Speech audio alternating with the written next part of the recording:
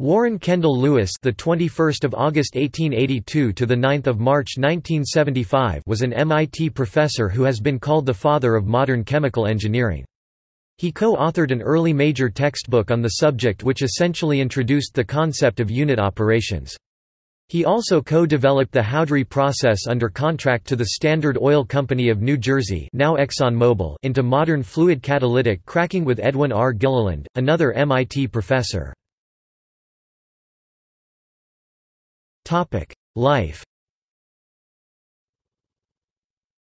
Lewis was born in Laurel, Delaware on 21 August 1882 and went to MIT to study engineering. He took the chemical engineering option from the Department of Chemistry, matriculating in 1901. This so engaged him that he went for postgraduate study of physical chemistry in Breslau, Germany, receiving the degree of DSc in 1908.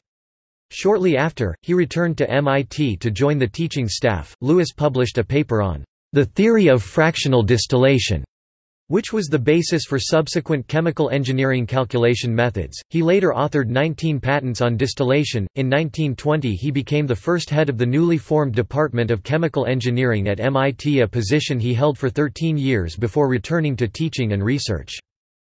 In November 1942, Lewis was appointed to chair a committee to survey the Manhattan Project and review all aspects of the bomb research and development, partly because of DuPont's doubts about the plutonium process. Their report dated December 4 supported the plutonium project. It also recommended concentrating on the gaseous diffusion process for enriching uranium and building only a small electromagnetic plant.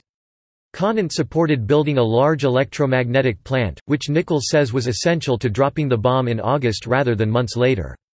The committee also suggested suitable industrial organizations and furnished us with a blueprint for the complete industrial organization of the project, which Groves mostly followed, and gave us more confidence concerning the feasibility of producing sufficient quantities of fissionable material. In April to May 1944, another committee under Lewis recommended construction of the S-50 thermal diffusion plant developed by Philip Abelson of the U.S. Navy. He was made professor emeritus in 1948 and continued to work within the department until his death on 9 March 1975. Honors.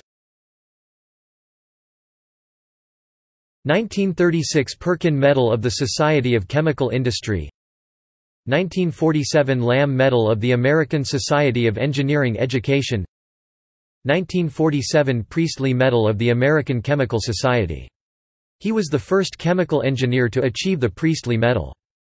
1949 American Institute of Chemists Gold Medal, 1957 E. V. Murphree Award.